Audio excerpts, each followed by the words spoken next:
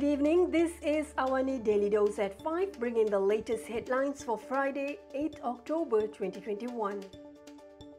Top stories for today. The Ministry of Health earlier today announced its conditional approval for the Comirnaty vaccine to be used as a booster shot at least 6 months after the second dose for those aged 18 and above. Health Director General Tan Sri Dr. Noor Hisham Abdullah said this is the first COVID-19 vaccine approved as a booster dose in the country. He said the decision was made during the 365th Drug Control Authority meeting today. Sarawak Disaster Management Committee Advisor Dato Sri Dr. Sim Kui Hian said that COVID-19 patients with mild symptoms and under home quarantine can die from lack of oxygen. He advised those under home quarantine with mild symptoms to be proactive in self-monitoring to save their life, especially with the spread of the Delta variant.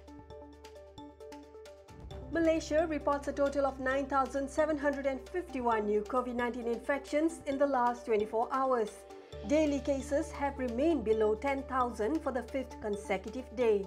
According to the Ministry of Health, Selangor accumulated about 1,796 cases, followed by Sarawak, Kelantan, Johor and Sabah.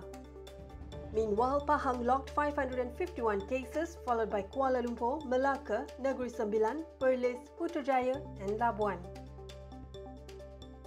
On the international front, Pfizer announced that it has formally requested emergency use authorization for its COVID-19 vaccine in children aged 5 to 11, as children are essential to vaccinate to help achieve population immunity against the disease.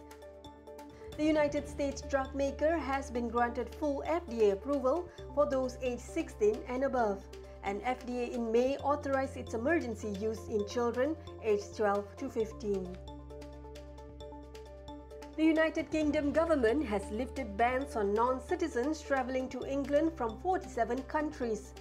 The removal from the red list for those countries means passengers will no longer be required to enter hotel quarantine.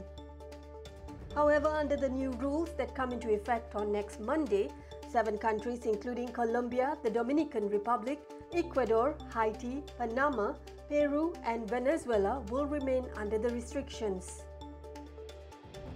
That's all on Awani Daily Dose for today. I'm Melissa Fernando. Visit astrawani.com for more on these stories.